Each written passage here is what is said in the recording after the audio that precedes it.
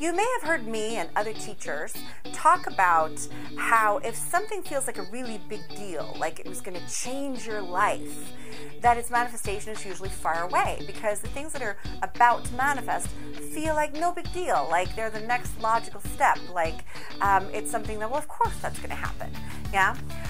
And so today's question is it then better not to get too excited about things or focus on things in a way that's really, really exciting to us, because doesn't that feel like it's a really big deal? And wouldn't it be better to just kind of practice being blasé about it, like it's no big deal, in order to speed up our manifestations?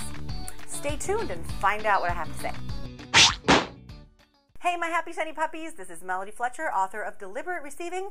Finally, the universe makes some freaking sense. And today I've got a question from awesome Courtney, whose burning question is, "Hi Melody, my question is about excitement exhilaration. One morning after waking up excited about the day and catapulting out of bed, I felt inclined to Google the feeling of excitement in relation to LOA. I guess I expected to see a laundry list of positive results and reinforcement. Yes, get super excited, it's the best idea. But instead, I saw a lot of warnings about excitement, taking you to a place of high state vibration that is rooted in wanting and needing. I totally understand how being constantly hyped up, and especially focused on trying to be hyped up, can hinder your manifestations. I get the concept of detachment. I don't think that's the part I'm struggling to grasp. What I'm reading is that it's wrong to feel too passionate or excited about your dreams and goals, and that the ideal feeling is nonchalance, ordinary. I'm having trouble with this. How do you feel ordinary and nonchalant about something that makes you so freaking happy? And doesn't that contradict the feeling good perspective? How can you know the difference between feeling good and feeling too good to the point of desperation? Isn't trying to maintain, I bet you just heard that, isn't trying to maintain that enough to make you go crazy? Am I in the Matrix? What year is it?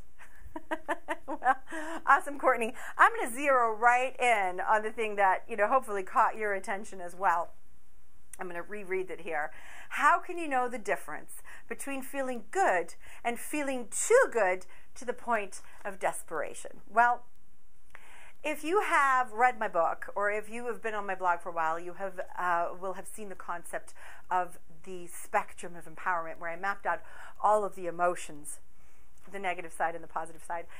And you got to know that desperation is nowhere near feeling really, really good. So it isn't like you feel good, you feel good, you feel good, and then you swap over into desperation. Yeah, that's not how that works. Yeah. But there's a lot of limiting beliefs at play here, and there's a lot of confusion here, and so I'm going to do my best to clear that up for you here today. So first of all, there's nothing wrong with wanting. People always go on and on about wanting, and again, this is how I view it, this is how I explain it, and hopefully once I've explained it, it will make sense. And you might find that other teachers out there seem to contradict this. Yeah? Nothing I can do about that. See which answer you resonate more with. But there's nothing wrong with wanting in the way that I speak about it, because you can't stop wanting. You're a wanting machine. You are a creator. Yeah? But there's a big difference between wanting and needing, and the two become so ingrained in our belief system in this society that we often confuse them for each other when they're not the same thing at all. When we need something, we need it for survival, and that's what's actually happening in the brain. The reptilian brain kicks in, all the neurological pathways are kicking in that say, if I do not get this thing, I'm not going to be okay. My survival is being threatened. The problem is, for most of us, certainly those people who are watching this video on a computer, yeah, you're probably not out there, dealing with survival issues. You probably have enough food to stay alive, and you have shelter to sleep under, and you have enough protection from the elements and from predators that that's not really a big concern for you. So when we're talking about needing, the stuff that gets activated in need is actually our survival mechanism. That doesn't have anything to do with wanting. Like I said, you can't stop wanting. You are a creator. Creators want. Think of it this way. An artist who is working on a masterpiece can already be enjoying the vision of the next 5 sculptures that he's going to create, or the next 5 paintings that he's going to create, or the next 5 books that she's going to write. Yeah? There is no desperation in that. There is only, oh my God, I'm loving this, and I'm going to love the next thing, and the next thing, and the next thing, and the next thing. The problem is that we have a very strong belief in our society that says that we don't get to want something unless we need it, which means that we only get to want from a place of dissatisfaction. So let me demonstrate this, yeah? You don't get to buy a new pair of shoes. You don't even get to want a new pair of shoes. It's not okay for you to want a new pair of shoes unless you need a new pair of shoes. So if you have a party to go to and you bought a new dress and you don't have any shoes to wear with that party, well, suddenly you get to want a new pair of shoes. But you cannot just look at your closet and say, ooh, I'd love to have a new pair of shoes. No, no, no, no, no. That's greedy. You don't get to want unless you need. This is a powerful, powerful belief that gets in the way, which means that we only allow ourselves to want freely from a place of dissatisfaction, which means that now we have coupled dissatisfaction with wanting, and wanting often doesn't feel good. So what happens is that if you can give yourself permission to want without the need, you decouple them, then wanting becomes this pure thing. Like I said, the artist creating and already wanting to create the next thing and the next thing and the next thing and the next thing and the next thing. Yeah, it's just getting excited, like sitting on the roller coaster and being excited about the other roller coasters that you're also going to go on without taking anything away from the roller coaster that you're currently enjoying. It's a completely different mindset. Yeah? Desperation comes in when we think we need what we want.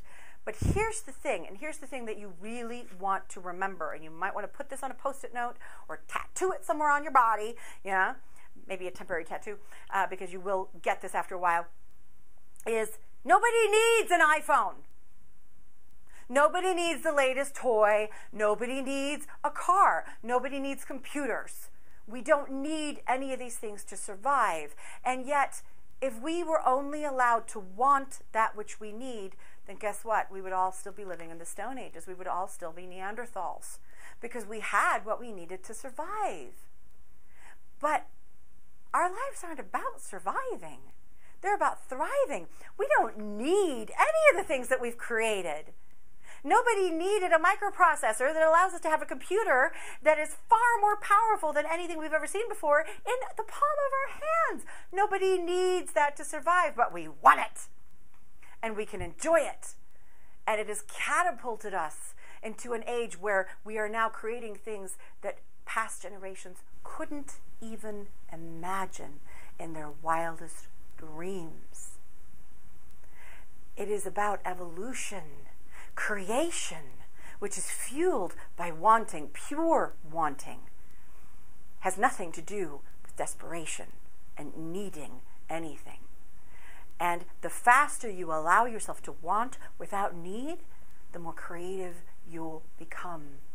Because you'll drop the justification that you need in order to want. Do you see? It becomes so much more fun. Like a child in a room full of beautiful and wonderful toys. You don't need to justify that which you want. The child doesn't go, oh, well, do I have a need for that? Why am I allowed to play with that? I got to come up with some reason. When's the last time that you stood in the store and you found a purse or some other item, or maybe an electronics store, and you saw the latest iPhone or whatever, and you tried to come up with some justification for why it's okay for you to buy that thing? Instead of just, I want it. I can afford it. It's okay. Yeah? Why is you wanting something and it making you feel good not enough justification? Well, how about you just choose that it is? Yeah? So now that I've kind of created this basis with this explanation, let's take a look at your question, which is it possible to become too excited to take ourselves, so that we take ourselves out of the flow of the manifestation?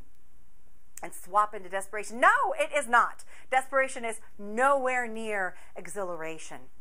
So here's the thing. When something feels like it's too big a deal, you can't get into a state of exhilaration, true exhilaration about it. Yeah? What you're doing is you're faking it. When you're desperate and you think in your exhilaration, you're faking it. You're trying to be exhilarated about it, but you're not. It doesn't actually feel good. When you're truly in exhilaration, that's why I say you can't fake this. You have to actually feel the way you want to feel. And when you're truly in the state of exhilaration, which means you're doing it just because it's fun to do it. You're not even doing it to make anything happen anymore. You're just doing it because it's a fun fantasy for you to engage with. It's a fun vibration for you to be in, and it just feels so good, and yay. Then you're in the flow, you see. So here's what happens. You reach for the best feeling on that subject that you have access to, which might not yet be exhilaration, but it's the best feeling. And sometimes that'll just feel in the beginning like relief. Relief from pain, relief from needing, relief from desperation. Yeah? You're going to feel relief. So you reach for the best feeling. And as you acclimate to that, you get access to the next highest feeling. So you reach for that. And then as you acclimate to that, you get access to the next highest feeling. So when you're in desperation, you don't have access to exhilaration. You just don't. You can fake it, you can be delusional about it, but you just don't. So what do you trust? You trust how you feel. Do you actually feel good? Or are you noticing that you don't actually feel so good? Yeah? Are you just pretending to feel good? Do you feel good intellectually because you're thinking intellectually positive thoughts that should feel good? Or do you actually feel good? And in order to actually feel good, you have to be honest about and admit how you actually feel right now. So if you feel like shit right now, then notice, I feel like shit. So what's the thing that I can reach for that feels better than shit? Yeah? Instead of just let me reach right for exhilaration. You know when you're feeling really, really good. Trust that you're feeling really, really good, because I can feel that you generally are feeling really, really good. So don't shit all over that by questioning whether or not feeling really, really, really good is good. That's another limiting belief that has come out and been mirrored back to you and has just bit you a little bit in the ass here. Yeah? And so that's what this is about for you. Is it okay for me to feel really, really good? Or am I doing something wrong? Then I'm here to tell you, nope. You are allowed to feel really, really good. So choose to honor yourself. Choose the perspective that it's okay to be happy, and it's okay to have an awesome life, and it's okay to get everything that you ever wanted. And you can let go of all those beliefs that say that's not a good thing, and you're not allowed to have that unless you have a justification, and you can't want something unless you need it. This is a really, really big concept that we discussed here today, and it takes some practice and some reminding yourself. Yeah, because you might be hearing all of your grandparents and parents' voices in your head saying, but you don't need that. Yeah, but you want it. Let that be good enough. So I hope I've answered your question. I think I may have given you a lot more than you were asking for, but I gave you what you were matched to. So this has been Melody Fletcher, author of Deliberate Receiving. Finally, the universe makes some freaking sense. With this week's LOA Q&A, I will see you guys next week. Bye.